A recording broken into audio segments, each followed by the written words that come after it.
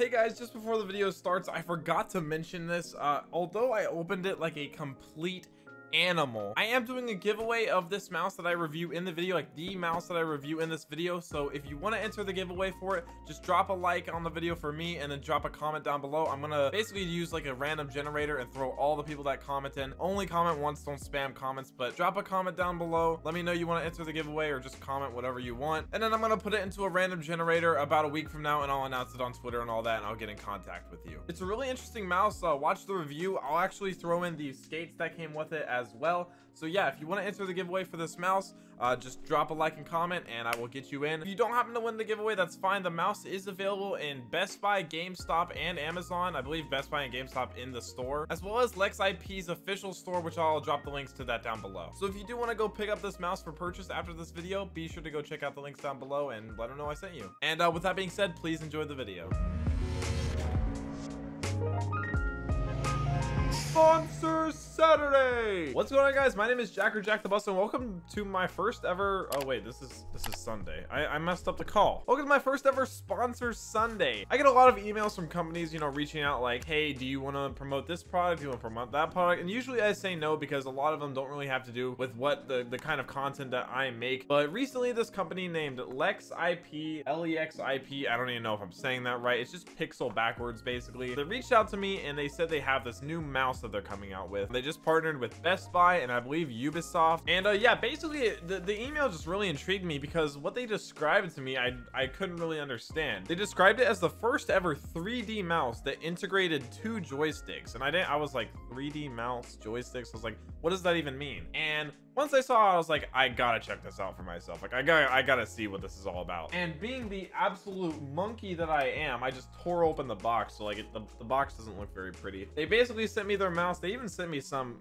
extra glide feet, ceramic glide feet. Very surprisingly nice case for like mouse feet. I don't know, that's really nice. So he sent me this. I want to just give a special shout out to Lexip really quickly, or Lexip Pixel, I don't know. Lexip, thank you so much for sending this out to me. It was really cool checking it out. I think it's very unique product for sure. So I've been using this mouse the past couple of weeks to kind of gather my thoughts about it, what it's good for, what it's not good for, what the pros are, what the cons are, and I kind of think I have a general idea of who would be able to buy this mouse, like who would get use out of this mouse and who wouldn't. So without further ado, let's just jump right into, you know, my thoughts on everything. So the first thing that really caught my attention about this mouse was the application that you like, the software that you install with it. This caught my attention because it's a very intuitive software. You have so much to change. First off, you're greeted with the DPI settings, of course, so you can basically adjust that to whatever you want, up to like 12,000, which no one really would use. And then you move over to the options, where you can basically bind the mouse to almost anything. I mean, you can change the left button, the right button, wheel up, wheel down, the Lexip button that it comes with that changes the DPI. You can basically change anything about it. And then you can move over to the axis, which is, you know, what this mouse is known for, and it's basically sitting on an axis on the actual mouse itself, and then it has the scroll wheel on the side. Now the axis that it's on is what intrigued me the most, I think, because you can bind it to pretty much anything. I did left right arrows for the rotation left and right, and then up down arrows for rotation forward and backward. You'll see in a little bit why. I kind of messed with it on a couple different games. And then stick up and down is horizontal scroll, and stick forward backward is vertical scroll. Now what I thought was the coolest about this software is that you can go up to the top right settings and change it to where it knows which game is open. Like, you change the application path basically, or knows which website's open. So you basically change it to where it knows what's open,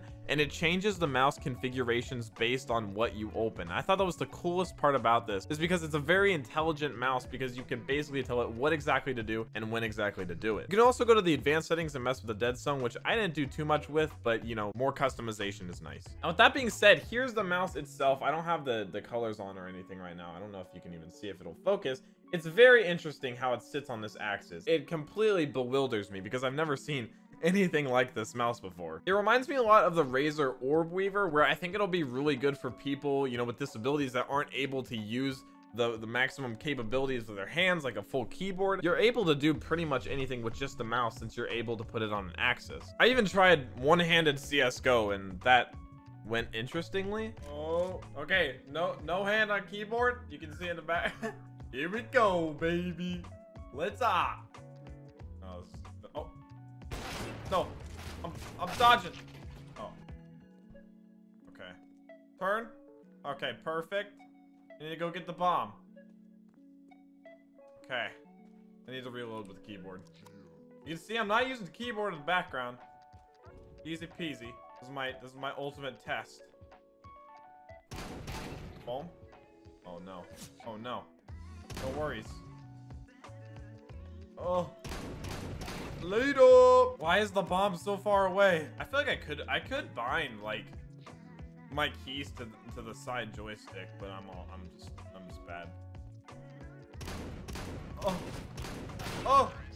Let's go. Easy route. Oh, I'm strafing on. Oh, there we go. There's one.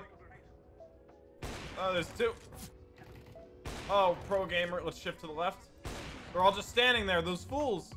They don't know the one-handed god that they're dealing with. After using the mouse for a bit, I think that this, you know, this main axis on the middle, like that it's sitting on, is going to be best for plane type games, you know, automobile type games where you're flying and stuff. I'll drop links down in the description below if you want to see them talk about those kind of things, but I'm not very well versed with that genre, so I don't think it's really my place to speak on it, because I was mostly intrigued on this impacting, you know, first-person shooters and stuff, which I'm about to get to with the side joystick. So yeah, if you're into those kind of games, be sure to go check out those videos I linked below. I think they made a lot of good points of what this can do with those types of games. Now, with that being said, let's move on to the side joystick, which I found a lot more use in for FPSs like Rainbow Six and CSGO. I streamed myself using the side joystick in Rainbow Six for a little bit, and I really started to pick up using the side joystick for leaning left and right. It felt very comfortable, and it felt very familiar after just a short period of time. Like, it took like maybe one game to really get used to it. See, the benefit I found is that whenever you're leaning left and right in Rainbow Six Siege, you have to take your fingers off A and D and move them up to Q and E if you're going to want to lean. This takes away the advantage of actually strafing from side to side when leaning. But if you do bind the leaning to the joystick on the side of this mouse, you're taking away that need to move your fingers off A and D, and you're actually just putting it on the mouse on your thumb that's not being used anyways. This gives you the ability to peek corners without taking your fingers off, strafing peeking corners. I found it very beneficial after just one game. You can also use it for inventories type stuff on CSGO since there's no leaning in that, so that's just swapping between weapons and whatnot. I think if you do pick up this mouse, the side joystick is a much better choice for FPS or competitive games in comparison to the mouse joystick that it's sitting on. Now, with that being said, I did try a little bit with the mouse joystick for Rainbow Six leaning, which went kind of interestingly. I think with a little bit of training you could get used to it, but here's what happened. All right, let's test this here. We got, oh wait, so we got lean on E and Q over here on the keyboard in the background, but let's push right on the mouse and then left on the mouse and left again to cancel it. Interesting. All right.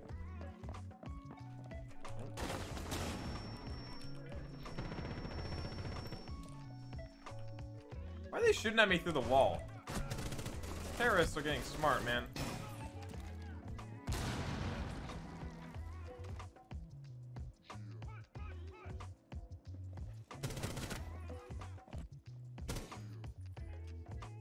I have lean on my mouse. You can't stop me, terrorist. I've grown stronger than you could ever imagine.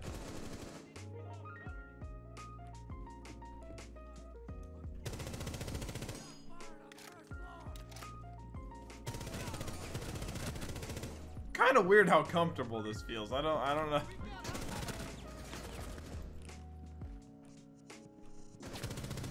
It takes a lot of discipline to keep your hand like not turning on the mouse, because I feel like that's just a natural instinct, like whenever you're in a firefight, to move your hand like that. But I think with like a little bit of getting used to, this could actually prove semi-useful.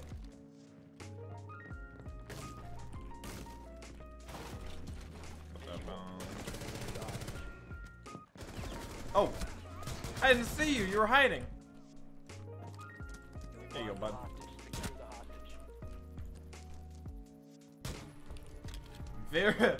Very interesting. I feel like with some getting used to, that could be really cool. And yeah, guys, with that being said, that is basically my review of the Lexip 3D mouse with 2 joysticks. Again, I find this very interesting. I'm probably going to use this mostly on Rainbow Six Siege now, because I found it very beneficial where you don't have to take your fingers off leaning. I found that really insane. how useful the joystick is. I literally found myself after that game not even moving my fingers up to Q and E like that muscle memory that I once had. So yeah, I'll leave all the links down below for Lexip if you want to check out the mouse yourself. If you want to see more information, again, those videos are down below. I really hope you guys did enjoy this first ever sponsored Sunday. I'd like to do these kind of things more often because, like I said, a lot of people do reach out to me, and typically I try to filter through them for stuff that's actually relevant to the channel, and I thought this was pretty accurate. Let me know your thoughts on this mouse down below. If you would use it, if you wouldn't, why exactly, on both sides. And yeah, with that being said, I hope you guys have a fantastic rest of your day, and I'll catch you in the next one.